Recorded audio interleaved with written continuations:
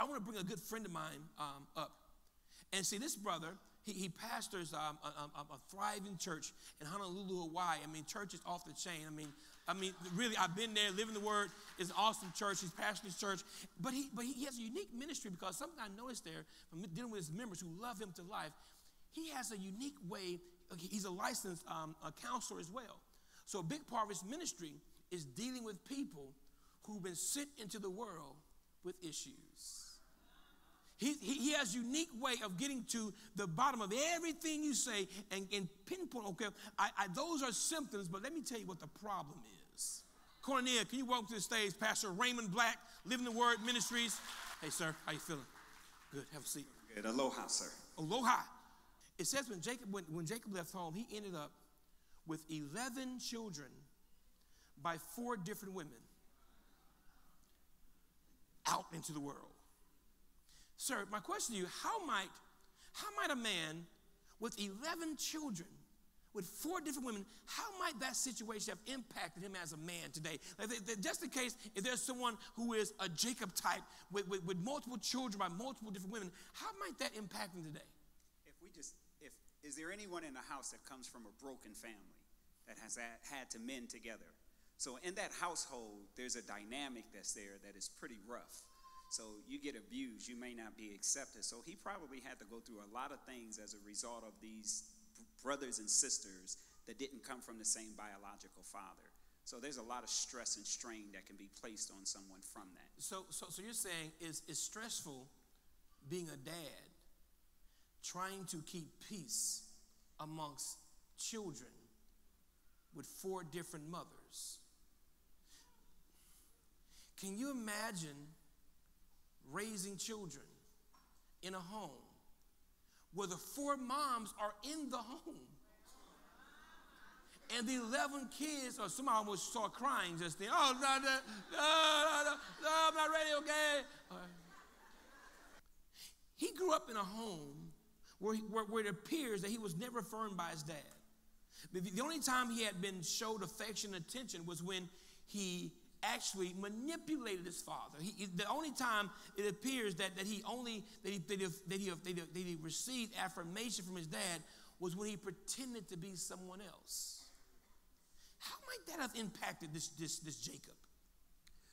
Well, when you have to get something in a way that God didn't intend for it to be done, you manipulate it. And when you manipulate it, it can become an addiction. So you can be addicted to manipulation. Whoa! Stop the madness.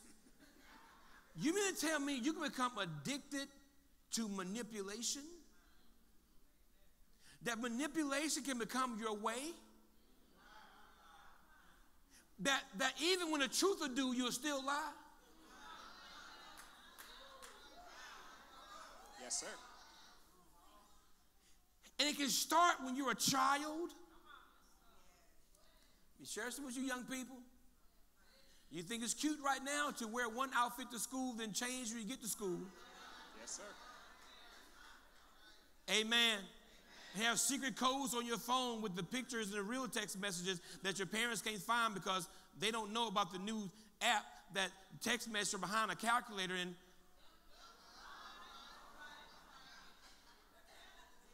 It's cute right now to tell your parents you're going somewhere and be somewhere else, but you are learning the way of manipulation, and that can become addictive. Yes. How might Jacob, have felt about his mom? Could he have had mama issues? Because he never heard Esau say this. He took it from a mom who he knew how to lie. How could that have impacted his view towards women? I can't speak on Jacob, but I can speak on myself. Come on, sir. Because I had a mother that was in that same process. And because of the way that I grew up, I expected certain things from her. And when she didn't do it the way God said, I know how I responded to women coming up. So I can imagine him being that same way. Even though he had a father that only had one mother, only one wife, he ended up having many. So he broke a pattern. And I broke a pattern, not knowing any different. I grew up with many jerseys that I wore. So you tried a bunch of jerseys. I was settling for what I had right then. Didn't know what he had in store for me later. So you're saying every time you got hungry, yes, sir, you partook, and you were, in a way, dismissing the promise. If I can do it all over again, I recognize I would have put the credit card up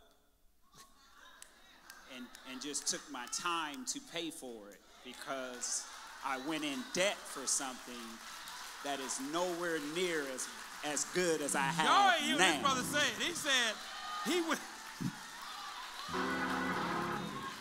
Yes, sir. And then the Bible says that when Rachel said to him, I'm mad.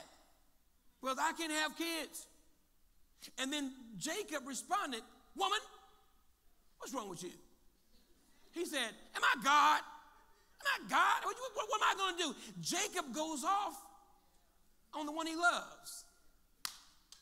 And then Laban, when Laban's uncle thought he stole some things from him, and Laban ran him down, Jacob went off on Laban too. He said, what's wrong with you? I ain't steal nothing. I'm sick of this. You've been acting like this all my life. You cheated me on all this stuff. I did this. And he snaps on Laban.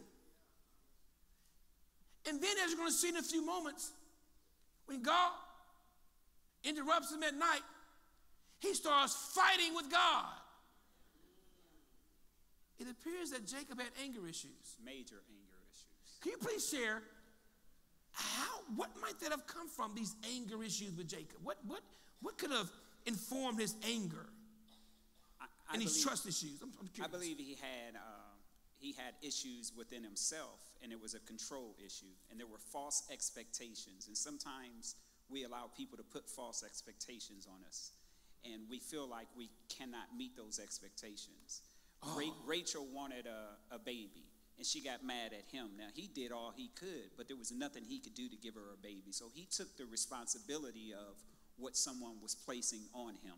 And he responded to it because he had no control over it. So you're trying to tell me, preacher, that when someone is asking, especially someone that you love, and they're asking you to do something, and it's just not, you would like to, but you're just not able.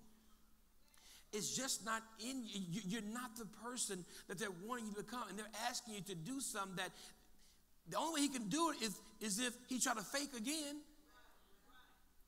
And so now the one he's loving is not affirming him just like his daddy didn't affirm him. Yeah. Why might Jacob have had issues trusting people? Look at his family. I mean, the upbringing that he had in his family, I'm sure he had expectations that he wanted to receive from his father, and his father didn't give it to him. You only see that. He got uncles and aunts, too, that are around him. You look at his family that's around him, I'm sure he's learning not only from his mother and dad, he's learning from his uncles, nephews, nieces, all that are around. And they had serious issues within the family. So can we blame Jacob for how he was? As a child, no. Keep talking. As a child, sometimes something comes our way and we think like a child, so we interpret like a child, and we're off.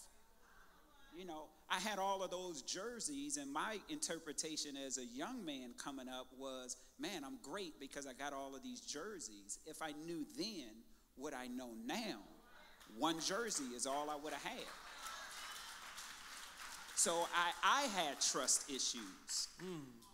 I had trust issues. I didn't know who I was. I was letting everybody else tell me who I was instead of the one who knew who I was going to be. So I put my trust in the outward things, and they did give me a false affirmation. Man. Right. So until I learned to trust in the one who made me, it's going to be hard for me to learn and trust in others. And so, give it up, Pastor Black, guys. Thank you, sir.